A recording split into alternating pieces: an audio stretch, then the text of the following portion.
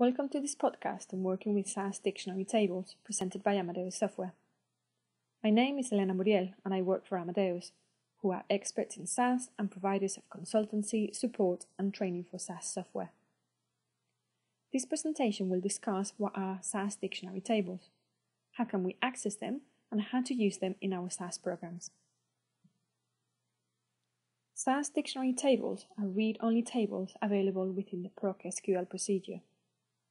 The same tables are also available to the DataStep environment through SAS views, which are stored under the SAS Help library.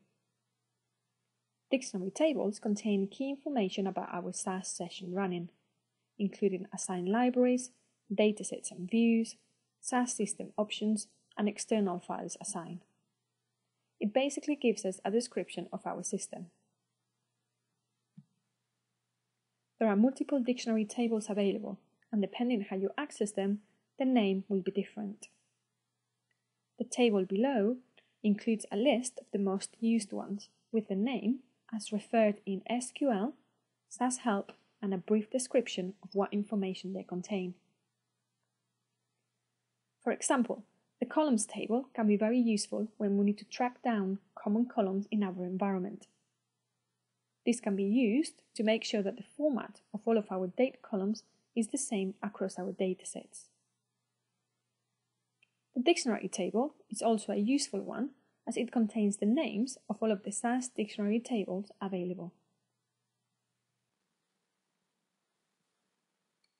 Members and table give us more description about items stored under libraries, including SAS datasets. In recent versions of SAS, new dictionary tables have been introduced. This includes a dictionary table for information maps. But full details can always be found under available SAS documentation. From within Proc SQL, we can access the tables by simply referencing them.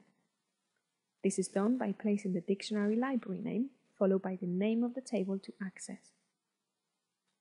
Notice that the dictionary library is automatically assigned by the system and does not need a libname statement prior to its use. But let's have a look at a couple of examples. We can see the characteristics of a dictionary table by describing its structure. Notice that in this example we want to examine the columns table, and therefore we use the notation dictionary.columns. The describe statement will write messages to the log window containing column names, types and descriptions. And we can see in the results produced the structure of this table and the information it will contain. We can exploit the contents of these tables to, for example, create a report that displays all of those datasets that contain a column named date and the format that it's currently using.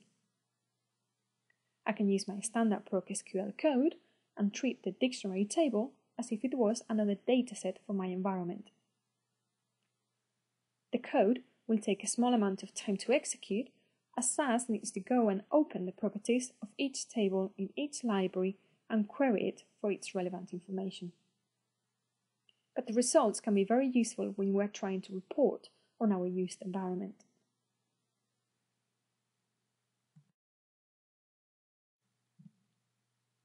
As there are quite a few dictionary tables, it's always useful to know how to obtain their names.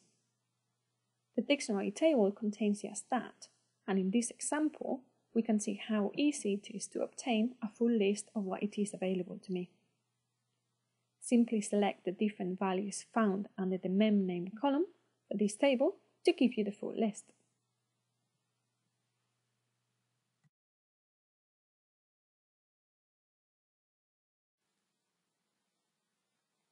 Dictionary tables are also available from within the DataStep environment and other SAS procedures by using the defined views in the SAS Help library. Access to the SAS Help library is not as efficient as using the Proc SQL tables because essentially the views need to access the SQL tables. Also, SQL performs some code optimization prior to its execution, and this is lost when accessing them from the SAS Help library. The SAS Help views are listed in the SAS Explorer window, and you can simply access them by selecting the icon. You can select Libraries, go into SAS Help, display the details, and finally scroll down to the bottom of that screen in order to see the views that have been created.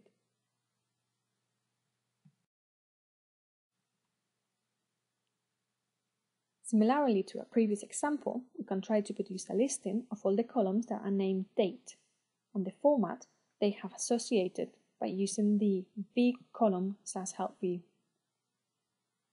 The results produced will be the same as with using Proc SQL, but remember that performance will be a bit worse.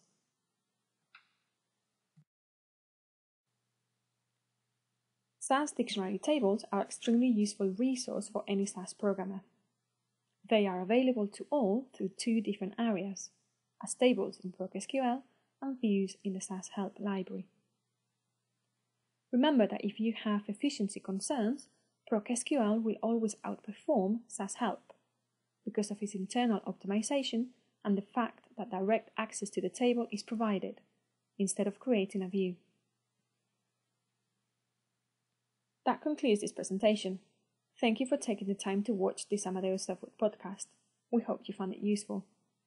Please make sure to check out the rest of this podcast series via our website.